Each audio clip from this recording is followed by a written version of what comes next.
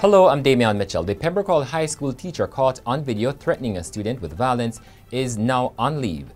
JTA President Owen Speed said the teacher and the school administration decided it was best for her to go on leave while the investigation continues.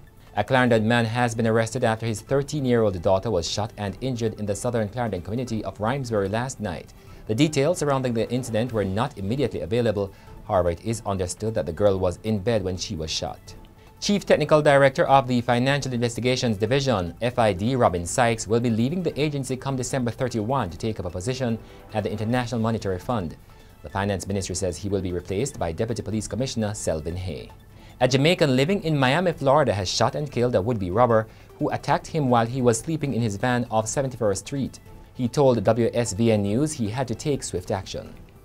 I use common sense and quick reflect, get the AK out, and I empty my Glock in his chest. In sports, Clarendon College coach Lenny Hyde says his team is undaunted going into Saturday's DaCosta Cup final against Dinthill Technical. On the weekend, Clarendon College lost the Champions Cup 1-0 to Kingston College. In your currency trading today, $1 US was being sold for $137.57, the British pound sterling for $178.12, and the Canadian dollar for $100.50. In your weather forecast, on Tuesday morning, there will be generally fair conditions with isolated showers over eastern parishes.